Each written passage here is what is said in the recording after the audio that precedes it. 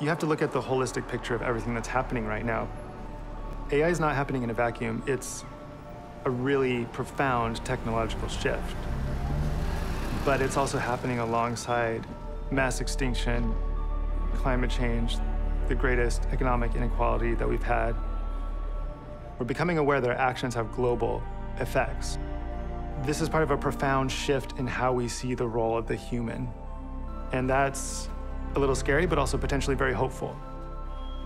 Because I think a lot of the reason we're having these perceptions is because of problems. It's because of things that human centricity created, short-sightedness. If we think about AI in the long term, it really does matter what we do now because it will affect future generations, just like it does with everything else that we do.